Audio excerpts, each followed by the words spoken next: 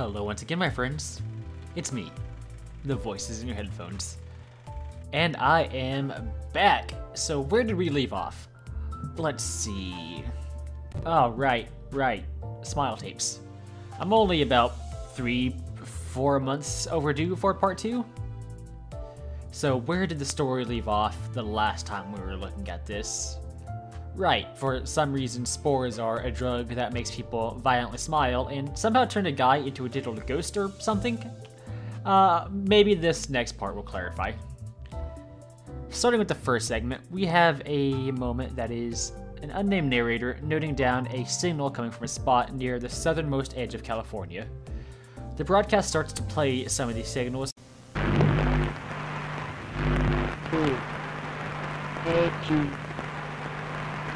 And wow, we just really started here, didn't we? Did we really just jump straight into absolute nonsense cryptic shit, like right from the gate? I mean, I've seen the rest of the series up to the end of Volume 3, which acts as the ending of Season 1. This doesn't come up again. If I'm wrong, I must have missed something major, but I'm 99% sure this doesn't come up after this part. So we're just gonna save time for me trying to crack this particular code, and we're just gonna ask the question of why? Why does this exist? Why is it in this format? Why does this not serve the narrative? Why is the series so popular? Why does a WoW man think this is a good series? Why do any of you think this is a good series? Why am I such a pedantic little ass? Many questions, all unanswered. We're gonna move on to the mid-section of this video to actually start picking things apart. It begins giving us a small update on the virus itself, how it spreads from victim to victim, how it tends to escape from the orifices of the dead, and how it tends to linger in the air for upwards 30 hours, which risks contamination for anybody nearby. On top of this, there's been people that have been known for going around to spread the disease, being dubbed as spore puffers, which it's kind of a funny name. So right now we have promise, narrative speaking.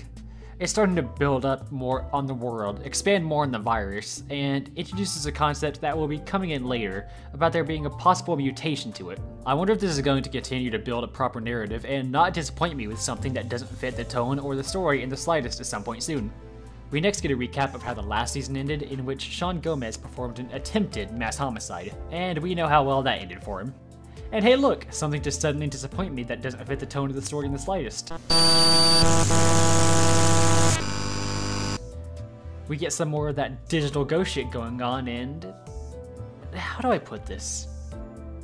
So, I know we're only at the early middle portion of this video, and I'm going to talk to you about what makes a story work. Because as you will see going on, Smile Tapes does a small fucky wucky in that its narrative is a mess, if not borderline non-existent. I know I made a bit of a deal about it in the last video, and I'm full of hyperbole and tend to overstate reactions because I think it's funny, but strap in, we're gonna sit here and have a big boy talk about writing and how to make a story work. I know this is kind of jammed in awkwardly in the middle here, but let's be real, there's no point that I can naturally slide this in, which is partially to blame on the most fundamental flaw that Smile Tapes has, which we are going to get to. Just for now, going to put a pin in that. So, here's the thing in the best written stories. I'm not saying this needs to be one of the best written stories ever made, but I feel like every creative product should be at least trying to be. So, a story is kind of like a soup. You have to be careful of what you want to put in it, because you can just have the most perfect blend of characters, ideas, a narrative, and sometimes all it takes is one misplaced ingredient to bring the entire thing down.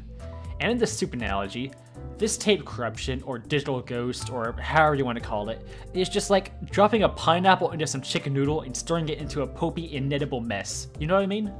It adds some kind of flavor, sure. It makes it more interesting. It adds something to the base, but it doesn't really fit at all. Now you've got some perfectly good soup just ruined by an ingredient you saw in another recipe and thought it would make yours better, but instead it just makes it into an unappetizing mess and makes the people wonder why you even put it there. With this being added into the series, it doesn't make someone go, hey, that's interesting, that makes this unique and enjoyable. It just makes people go, why? And sure, there's going to be some people that go along with it. They'll just take whatever you give them. Like poor British orphans in the 1800s, they don't care about quality. They just want anything to feed that hole inside them. They're malnourished and starved for something interesting to think about, and it will take whatever you give them and ingest it without second thought. Alright, so soup tangent aside, what I'm basically saying is there's no reason for this to be here. It goes entirely unexplained, even though it's a recurring element in the series. And if you're going to just have this be part of your story without any kind of closure or explanation, it shows you didn't really think the series out, and you're just writing by the seat of your pants. Which, I'm not knocking you for. It's a legitimate way to get a story started or drafted, but it shouldn't be how the end result is done. It's important to go through and think, how will this affect the story? How will this tie in later? How can I close this loose end? That's how you make a story feel tight and fulfilling. And there is none of that here. I believe I mentioned this last video, but if there's something in the series that doesn't seem to be in for any reason but to add spook value, it does the opposite of what you're trying to accomplish. On the concept of horror, people fear what they don't know, don't understand, or simply can't perceive. That's the basics. Though, just because something goes unexplained doesn't mean it's something you can't understand. And if you have something that can be explained and isn't, then people come to their own conclusions. For example, we get no explanation of why this zombie mushroom fungus is causing these tapes to get distorted and edited. This all plays out like an event that has already happened, so I assume what fooling the mass media wasn't exactly on the priority list of, let me say again, zombie mushroom fungus. There should be no reason this exists in the series. It doesn't mesh well with the story, it doesn't mesh with the tone, it doesn't even mesh with what you'd call the antagonist, if you can call a fungus that. The thing is, you can explain how something is happening without explaining why it's happening, to retain that fear of the unknown. Mandela Chronicles, satanic demons taking over the world or something. They have the power to hijack technology and make people scared innately. Gemini Home Entertainment, things are compromised, aliens are taking over media. Local 58, the fucking moon is killing people and hijacking our minds or something. I don't know, I haven't watched it in a long time. I should, it's good. Doesn't need to be made crystal clear as to why they're doing it in the way they're doing it, but simply how. Otherwise, all you get is this, which is just as meaty and as memorable as old Newground jump scare animations. Do you remember those? No, you don't. Good lord, I spent a page and a half on a 5-second clip. Moving on to wrap up this segment, we learned about 2 morticians who were infected with the fungus after being unfortunate enough to be in the room when it, so to speak, sprouts, and are left in quarantine. Which is where this segment leaves off on something of a cliffhanger. Now, for the next part, you know what? I'll admit, this is pretty good. It's dubbed footage of a Bill Clinton speech, which has properly timed lip flaps as he speaks, giving an address on the situation. Nothing really to critique here, it's honestly a really solid segment in a rather flawed series, using a few easy but effective tricks to hide cuts or the parts where the words don't quite sync with the mouth. Frankly, good job here. If you can't deepfake something, just normally fake it. Man, I hope nothing happens to immediately take me out of the mood of such a genuinely good part.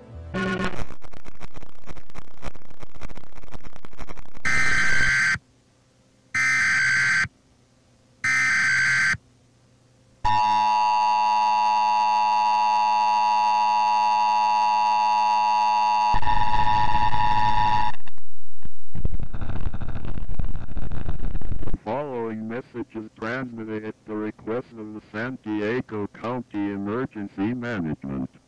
San Diego and Tijuana are under attack by the infected. An estimated 8,000 people have been infected and are currently causing havoc in the streets. Shelter in place immediately or risk your life. Lock and barricade your doors and windows.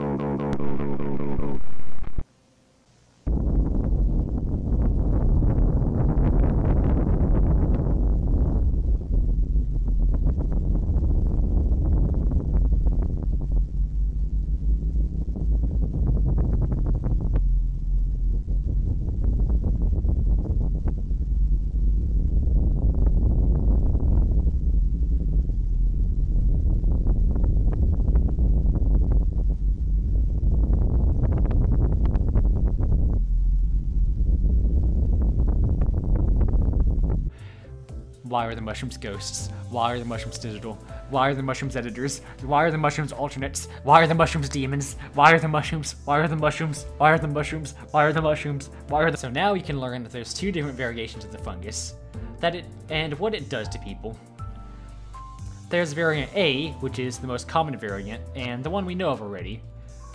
This is the one that tends to make people degrade into, well, let's be real what it turns people into. It's a zombie story. It breaks the person down, makes them commit acts of violence to spread the infection. And then you have variant B, which is more of an asymptomatic variant. While the carriers of this do carry the risk of transmitting the virus to others, they retain their faculties and physicality. This kind of infected can be somewhat considered safe, with Sarah Campbell being the first known case of this. And finally, we have variant C, which is spooky ghost edits, the research notes that are on tape for some reason, and also this is Mandela, and also mushrooms. Well, if you freeze frame this, the text below the face tells us that these ones have heightened senses, are more bloodthirsty, have inhuman strength and stamina, as well as a bulletproof exterior. Because mushrooms make you bulletproof. And jacked. And a little bit sus. And, oh, it's over. Oh, thank the Lord, it's over. So let's recap on what we've got so far. Taking a look at the series as a whole, so far we have half-baked science reports that don't make sense while they're on tape, police log that doesn't make sense as to why it's on tape, a small smidgen of story about a guy that attempted a mass homicide, and attempting to be spooky faces. I mean, sure, there's continuing themes, the mushrooms, the research reports, but it's just effectively world building, and world building doesn't make a good story. A backdrop helps, but there's nothing to be connected to here. Nobody to anchor ourselves to. Who's the one the audience is meant to relate or get invested in? Is it Sean, the guy that dies 5 minutes after we meet him? Is it Sarah? We just met her and she doesn't get much involvement with the story. What's the meat of the story? If it's not the characters, then what do you point at that gives it its purpose? What is the core identity of the Smile Tapes? Is it the mushrooms? Because zombie mushrooms aren't, like, new, and the presentation doesn't make it exciting. Sure, there's something happening, but we're so disconnected from it that it doesn't have any real narrative weight. I don't want to dog on this too much. Actually, no. Yes, I do. Because I keep hearing from people talking about how great this series is, and I'm just thinking, have standards dropped this much? I'm not going to insult the creator here, but I am going to insult their work. This is bad. This is not good at all. And fine. That'd be fine. Bad things are made all the time. And making bad things is usually what leads people to making good things. What gets me here is that I keep hearing people talk about how good or scary the series is, and it has no bite, has no edge, has no tension, has no story. This is a repeated tropes you've seen in other series, thrown together nonsensically until it's the horror equivalent of jingling keys in front of someone's face. The best way I can put this is, the Smile Tapes is the cave of shadows of analog horror. Patariku, my guy, you're never gonna watch this. But if you do, I sincerely hope this doesn't discourage you. I see bits of glimmer in this series. You've got a creative idea here, even if I'm sure this series can't be salvaged, and I've seen season 3, it does not get salvaged. I can see that you have some level of creativity to be making these. You're already a step above the majority of people, because even if you've gone and made something that's bad, you've gone and made something. That's more than many people can say. People that are too intellectually or creatively stagnant to come up with an original idea, people that are overflowing with ideas but are too scared of criticism to put them out there, you're above people like that. If you ever see this, no matter how much I'm shitting on your work here, just know that you're already a step above most others, and I'm positive that you can improve, and one day, I'm sure you can make something great. As for the people that I've been hearing calling the series so great and scary, I'm not going to lay into you. Because you're obviously children. And those of you that are not, and you genuinely think this is good, I'd recommend just watching something else.